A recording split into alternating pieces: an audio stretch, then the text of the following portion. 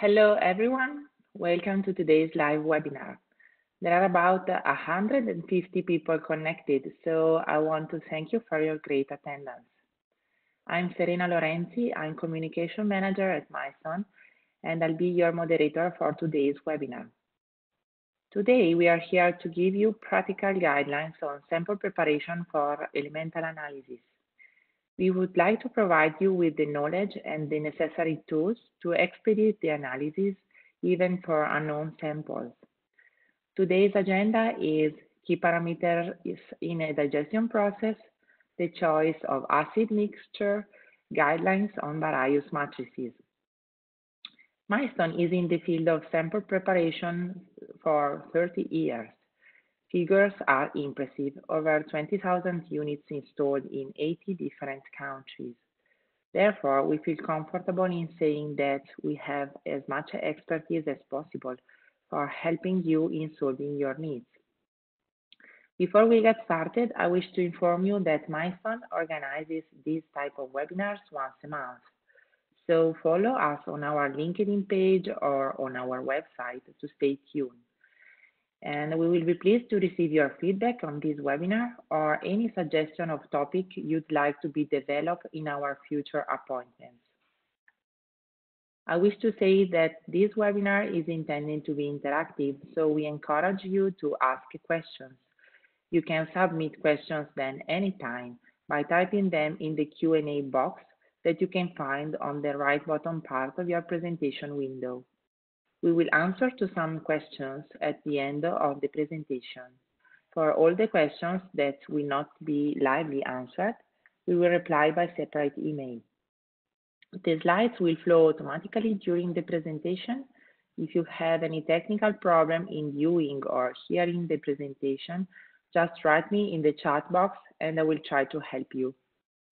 Okay, let's just take a quick look at today's speaker. I want to introduce Gianpaolo Rota, who joined Milestone 15 years ago as Digestion Product Manager. Gianpaolo's primary role is to educate and train Milestone customers on microwave sample preparation technique and develop applications to support Milestone sales activities. So this presentation today will last about 40 minutes.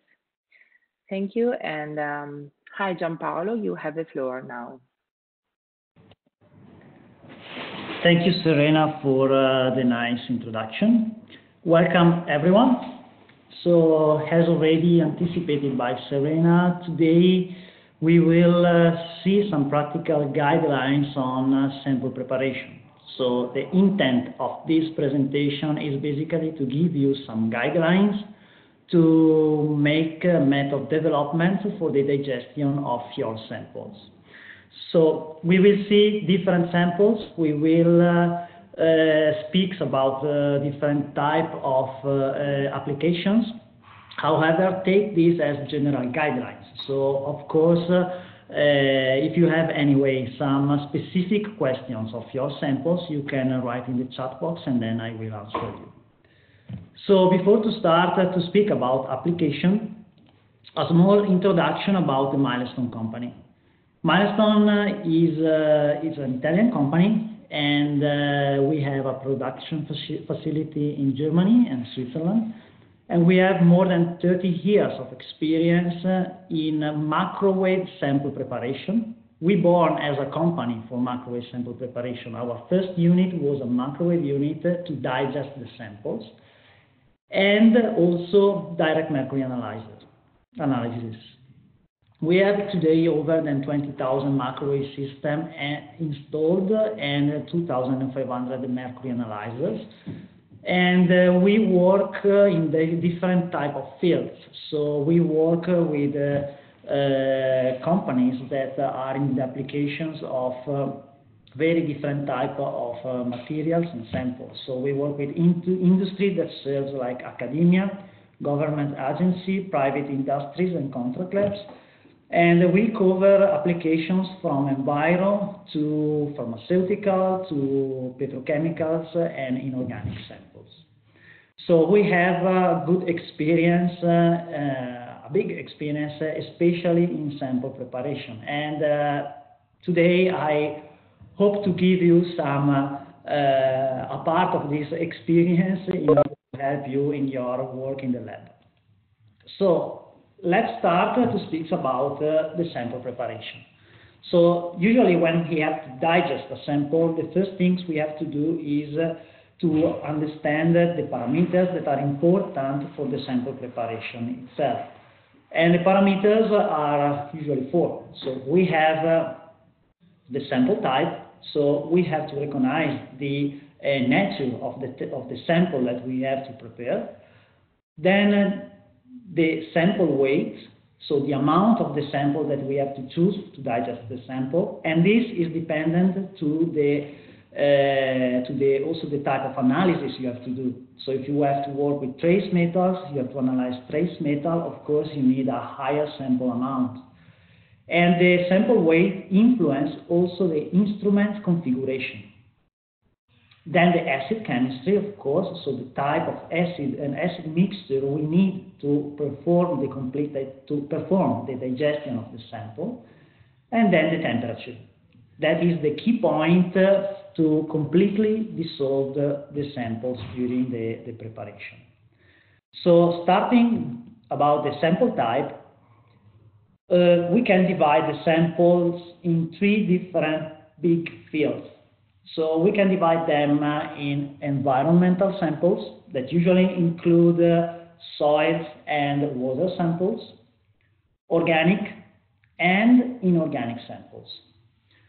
So as I said, the environmental samples are usually soil and water. Soils can be sediments, any kind of soils, materials. And water can be drinking water, but also river water or wastewater. And the environmental samples are usually digested by official methods, and usually the official methods used for the sample preparation of this type of samples are the EPA methods, or equivalent to the EPA methods. So basically, if I have to digest environmental samples, I must follow the rules, basically. So I must follow the official methods where are described all the parameters I needed to perform the sample preparation. And later we will see the details about that. Concerning the organic samples, we can divide the organic samples into two big groups. So we have samples with a medium-low reactivity and the samples with high reactivity. The difference is important here because they react in a different way during the sample preparation. So the high reactivity usually generates high pressure, and we have to choose the right configuration, especially for the high reactivity samples. However, just to give you an idea, for the medium-low reactivity samples, we usually mean samples from agriculture, samples of beverage, clinical, food, or cosmetic samples, and also some pharmaceutical samples. But I put the pharmaceutical samples also in the high reactivity because pharmaceuticals are very different, and there are also very reactive samples. And in the reactive samples, I put also polymers and petrochemicals. Concerning the inorganic samples is the fields that where we find all the materials like ceramics, like geological materials like ores, oxides, metals, and catalysts. So all compounds that are not carbon-based, basically. So all compounds that are very that are usually from minings or metals nature. So during a digestion process, the important things is also to recognize the nature of the sample in order to understand a little bit how this could react during the sample digestion. So considering an organic samples, medium reactivity or high reactivity sample, we usually digest the sample using nitric acid. The nitric acid reacts with the sample, the carbon in the sample, and generates the CO2 and the NOx. The formation of CO2 and NOx into a closed vessel that are usually used for sample preparation with microwave systems generate a pressure. So the sample amount influences the pressure during the sample prep. Increasing the sample amount, I increase the pressure inside the vessel of digestion.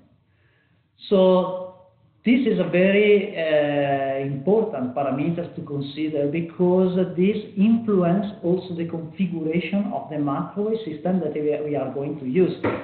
Today in the market are available several technologies that allow us to cover different type of to prepare different type of samples at different type of sample amount. So we have medium pressure rotors that usually the maximum samples amount for an organic sample is 0.5 grams.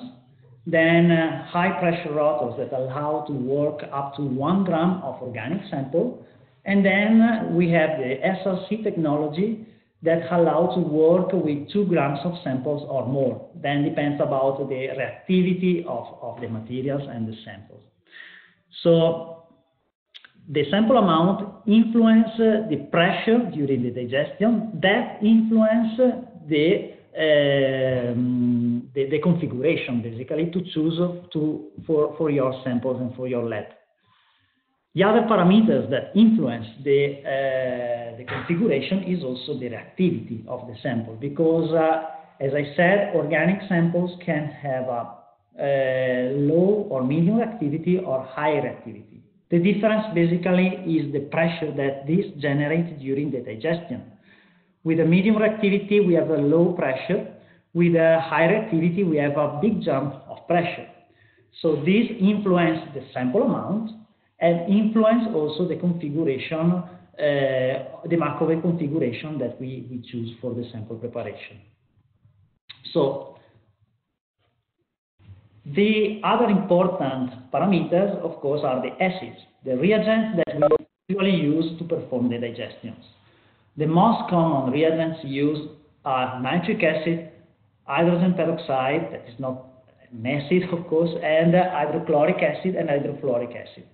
Nitric or nitric with peroxide are commonly used for the digestion of organic samples, medium low reactivity or high reactivity samples. Then hydrochloric is usually used in a mixture with nitric acid called aqua regia, and hydrochloric acid is usually used for inorganic materials, so like precious metals or oxides or coarse materials. And then the hydrofluoric acid is usually suggested for samples that contains a high amount of silicates, or in some cases, especially for some pharmaceutical materials, it is used for the digestion of titanium oxide. The other parameters that influence the digestion is, of course, the temperature. Consider that the temperature, highest is the temperature, better is then the quality of the digestion and the final solution. This is a very simple example where we digest baby food material, half gram of baby food at different temperatures, at 180 degrees in the first run, and then at 200 degrees in the second run. And as you can see, we obtain two different solutions, where the solutions number one, we have an incomplete digestion of the sample. In the solution number two, we have a completely digested sample without solid particles inside. This because we need energy to allow to speed up the digestion, the reaction of the digestion, and highest is this energy, faster is then and better is then the digestion process. And this energy is is generated by microwave, and of course we control the microwave by the temperature. So basically, higher is the temperature, better is the quality of the final solution and the digestion.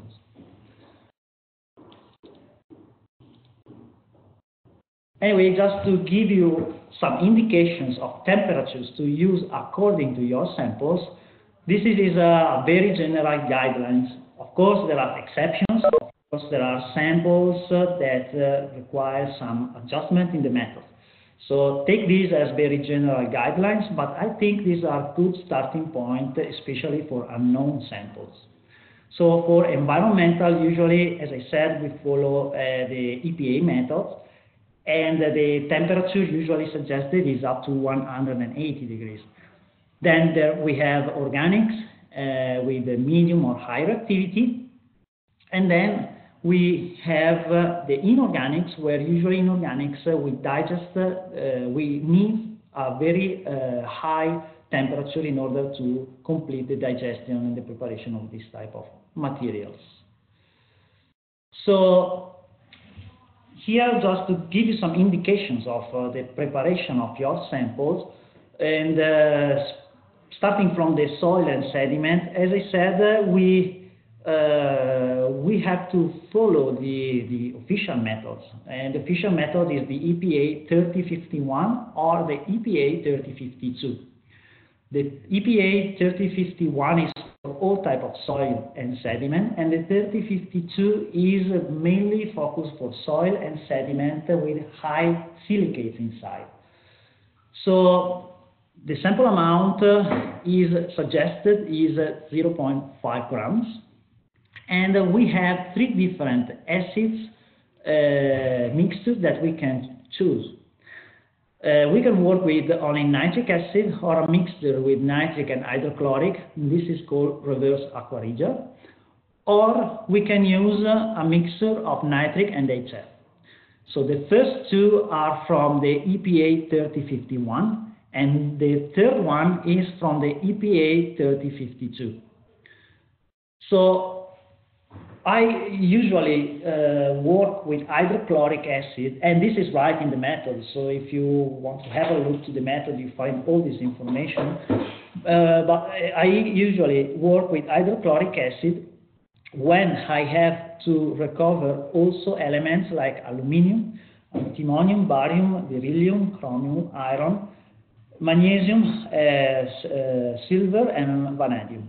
So these are so if you have to analyze also this element, it is strongly recommended to use hydrochloric acid, so to use the second acid mixture. And as I said, if you have samples with a lot of silicates inside, we suggest to use a mixture of HF, so to use the EPA 3052 method. The working temperature is the same for the both methods. So usually the working temperature suggested is at 175 degrees. 175 degrees plus minus 5 degrees of tolerance. Concerning the water samples, even here we have an official method that we follow, and the official method is the 3015, and the sample amount for this method is usually 45 ml. So we load 45 milliliters of water samples, and we mix it with 5 ml of nitric acid. The working temperature is up to 170 degrees, and usually the digestion of this sample is very, very easy. So concerning the configurations and the microwave systems that we normally use and we normally suggest for the digestion of these samples, if we have to digest soil samples, we can use a medium pressure rotor or a high pressure rotor, or also ISRC technology. For water samples, we usually suggest the high pressure rotors or the medium pressure rotor. We don't suggest the SRC technology because we need a big amount of samples, so 45 ml. And these influence the productivity. in SRC technology. So in order to have a good productivity and in order to have a good productivity in your lab, we suggest usually the medium pressure rotor. So usually for environmental samples for both soils and water, usually I use the medium pressure rotor. Then of course it's possible to use the high pressure rotor or the SRC technology for the soil materials. And this is a very simple digestion of the soil. So we load 0.5 grams and we use the second acid mixture. So the digestion was performed at 175 degrees. And here are recoveries of the lake sediments. So we use standard materials and recoveries of the sandy loam. Also, this is a standard material. All these all the details about this test are into an application report that you can ask, and then we can send to you for where you find more details also about the configuration used for the digestion and for the analysis. Concerning the organic samples, samples with medium-low activity, usually we suggest a sample amount up to 2 grams, but remember that this is according to the configuration that you have. So 2 grams is if you have a SRC technology. Then if you have a high-pressure rotor, the sample amount is less, so is 1 gram, and with a medium-pressure rotor is 0.5 grams. The reagents used are usually nitric acid or a mixture of nitric acid and peroxide, and usually for the mixture of nitric acid and peroxide is very common, especially for medium pressure rotor and high pressure rotor, because the peroxide helps in the digestion, giving oxygen to the reaction. But if you have an SRC technology, usually you don't really need to work with peroxide, because the SRC technology allows you to digest your sample at a very high temperatures conditions. So it is not anymore necessary to add oxygen in the reaction, because the temperature is enough to complete the digestion of your samples. Yes. So the working conditions usually are from 180 degrees up to 200 degrees. As I said, if you have an SRC technology, you can also work up to 260 degrees. But this is just a guidelines, a general guidelines for digestion of a different type of medium-low reactivity samples, organic samples. Concerning samples with higher activity, of course, we have to reduce the sample amount, and usually we work with 0.3 grams, 0.5 grams, really depends about the the nature of the sample. And as for the medium reactivity samples, we work with mixture of nitric or nitric and peroxide, or we work with a mixture of nitric and water. So basically it is possible it is sometimes suggested, especially the SRC technology, to perform the digestion with diluted acid, because the diluted acid reduces the speed of the exothermic reaction. So working with diluted acid, the microwave system is able to better control the exothermic reaction during the run. The working temperature are usually from 180 up to 220 degrees, especially if you have samples like pharmaceuticals, or also some polymer samples requires a little bit higher temperature. So 200 to 220 degrees usually. The configuration suggested for the organic samples for the medium and low reactivity, with the medium and low reactivity, are the medium pressure rotor, high pressure rotor, or the SRC technology. Of course, the difference between the configurations are the sample amount. But considering the high reactivity samples, usually we do not suggest the medium pressure rotor. You can, of course, use it, but the sample amount must be reduced to 50 milligrams or 100 milligrams. So usually this amount of sample is not really representative. And usually here in the lab, I prefer to work with a high pressure rotor or to work with the SRC technology, the ultra wave system. And here an example of digestion. Half a gram of sample, 5 ml of nitric acid up to 210 degrees. And here the recoveries of the samples. And also for this, you can ask for the application report where you have details about this test. So you can find also the method used for the digestion of this test with the ramp of the temperature and all details. And now the inorganic samples. So if for organic we usually use nitric acid for the digestion, with inorganic samples it's a little bit more complex. So there is a big variety of samples compositions, and the sample preparation procedure are strongly dependent to the chemical nature of the material. And usually, if you already have a method for digestion of inorganics on your hot plate, and you want to transfer this method to the microwave system, it is very common to use the same acid mixtures that you commonly use on your hot plate into the microwave system.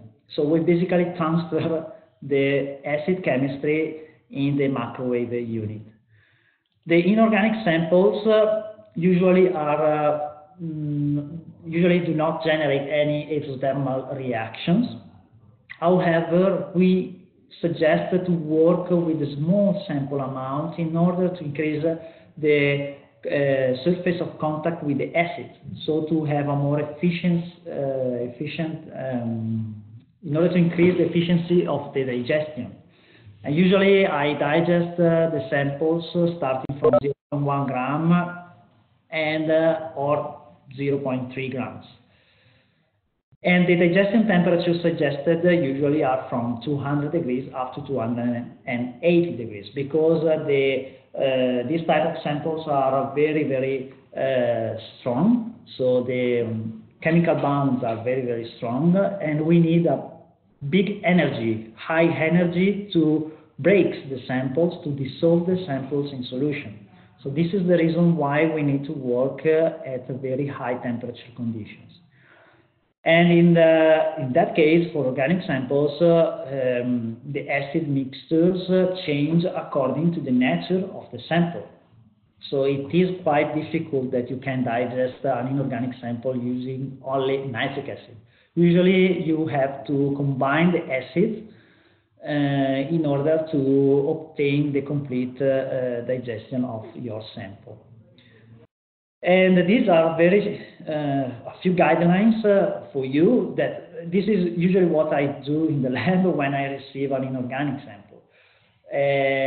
Usually I start with a very small amount, so I usually start with 0.1 gram of sample, and then I immediately test the sample with aqua reagent, so mixture of hydrochloric and nitric, or if there is a big presence of silicates, I use also some HF into the acid mixture. I work the working temperature in that case it depends about the configuration you have. So if you have a high pressure rotor, I suggest you to test the samples immediately at 240 degrees. But if you have an SRC technology, I suggest you to test the samples at 270 or 280 degrees.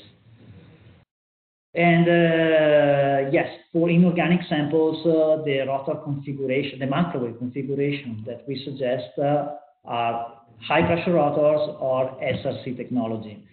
The medium pressure rotor is not really suggested unless you are looking for, you are doing a leaching of the sample. So in that case, it could be a solution. But usually for inorganics like metals and geological samples, high pressure rotor and SRC technologies like ultrawave are the best configurations to obtain the complete digestion. So these are general guidelines. This is the starting point to create a method for your samples. And the inorganic samples, we know that sometimes are quite difficult. And for this reason, you have available some tools from Milestone in order to find a solution, in order to find a proper microwave, method for the digestion of your samples. So we provide you a library that is installed in the software, where you have details of the microwave programs, but also details of the chemistry, so the sample amount and the acid mixtures. Then you have, with all our configurations, so with all microwave systems, we provide you the Milestone Connect. The Milestone Connect is a website where you can find information about application notes, application reports, and you also find scientific papers related to the sample preparation. And then, of course, we have a local Milestone specialist ready to help you and to give you support for the method development.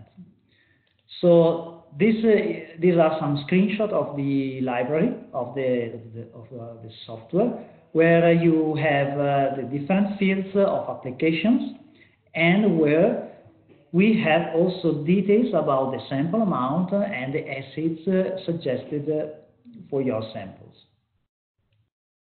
In the library, you can find already up to 300 methods.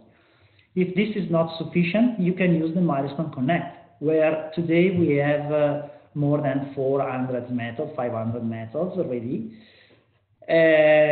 So this is a source of application notes, new application notes, but also scientific papers that can be useful for you for the development of your method. Then you can find information of your units, and you can find some tips and techniques for the maintenance of the units that are very, very important, and the information about the spare parts, consumables, and all these materials. These are the screenshots of the Connect, where this is the list of papers we have divided by fields, and this is an example of the information you can find for the digestion of inorganic samples, like geological samples. And we have a huge list of samples already digested with all the methods that you can download and use. The methods are updated year by year, so I suggest you to have a look to the Milestone Connect just to see if there are some new updates. And then the last but not the least is the direct support. So we have application specialists, Milestone specialists that you can contact directly from your country. And they are directly in contact with us, so we provide them the training courses, so we update them with new applications and other informations in order to give you the fast and better support as possible. And then you can, through the Milestone through the Milestone Connect, you can directly contact the application specialist in order to have some details about your samples, and in order to find a solution and find a proper digestion method for your samples. So thank you for your attention. I hope these informations will be useful for you. And I now answer to some of your questions.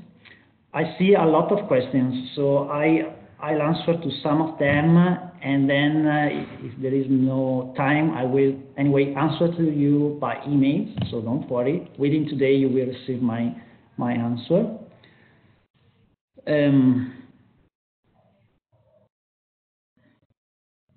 So this is an interesting question. The question is, for soil and sediment, what would be the correct acid mixture if I want to do a full analysis of elements? This is a very interesting question because basically you are asking the complete digestion of the soil samples, soil samples. You can obtain the complete digestion of your soil sample, but be careful because if you want to obtain the complete digestion of the soil, you will have a very complex acid mixture where you use nitric acid, hydrochloric, HF, phosphoric, sulfuric. So it's a very complex and acid mixture that could make some troubles during the analysis. So this is the reasons why the easiest way is to work with the official methods. So the official methods do not give you the complete digestion of the samples, but it's a leaching of elements from the sample. And this is the most reliable and fast way in order to run the analysis of the sample of different type of elements. You can have a list of elements that can be leached by the samples directly in the method. The method is free, so you can download the method, or anyway we can provide you the method. And then you can see all the elements that you can download. So there is another question that is very interesting, and it's how many samples we can digest at a time in a digestion process. It's an interesting question because this depends about the configuration. If you have a medium pressure rotors, usually are designed with 44 positions. The milestone medium pressure rotor has the 44 vessels. So you can perform the simultaneous digestion of 44 samples. The high pressure rotor of milestone, of course, we have 15 positions. And also the SRC technology allow you to digest up to 15 or 22 positions depending about the reactivity of your samples. But the SRC technology is also faster compared to the others. So the number of samples usually are, so the productivity are usually according to the rotor configurations, so the microwave configuration and the microwave configuration are related to your samples. So we have to first start with your samples to then choose the right configuration for your lab.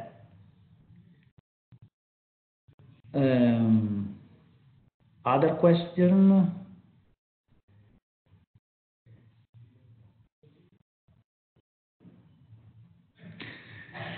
Okay, there is another question that is more a little bit specific, and is how could the acid mixture influence the extraction of heavy metals in food samples? So usually for food samples, as I said, we use nitric and peroxide. And usually this is good for the extraction of all elements from your samples, from my experience.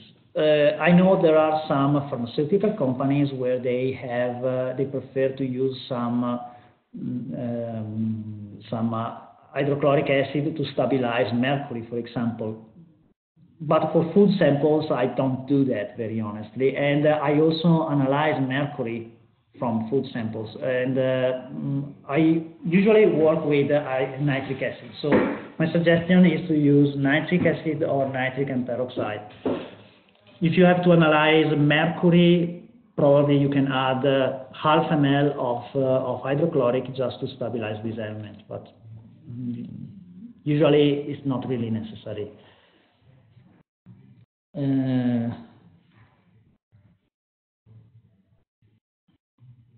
Okay.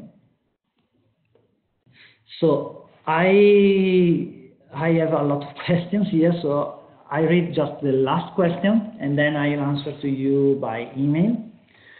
And this is a very interesting question, and because it is related to the acids, and is which acid grade do I have to use for digestion and analysis in ICP-MS? Okay, the acid grade is not really related to the digestion process. So the purity of the acid is related to the analysis you have to do. So if you are working with an ICP-MS, usually we suggest to use trace metal supra pure acids, where the contaminations inside the acids are from 1 up to 100 ppt, so this range. But the acid grades usually do not really influence the digestion. However, Milestone provides also systems for the purification of the acids. So if you are interested, you can check in our website. And we have units that from dirty acids, basically you can produce a super pure acid in your lab. Or if you need more information, I send you by email. So thank you everyone for the attention. I will answer to all your questions through the emails of all the remaining questions. And soon you will also receive the registration of this WebEx, so you can have a look again to the slides and to the method. I hope this was useful for you, and thank you for the attention, and see you in the next Milestone webinar.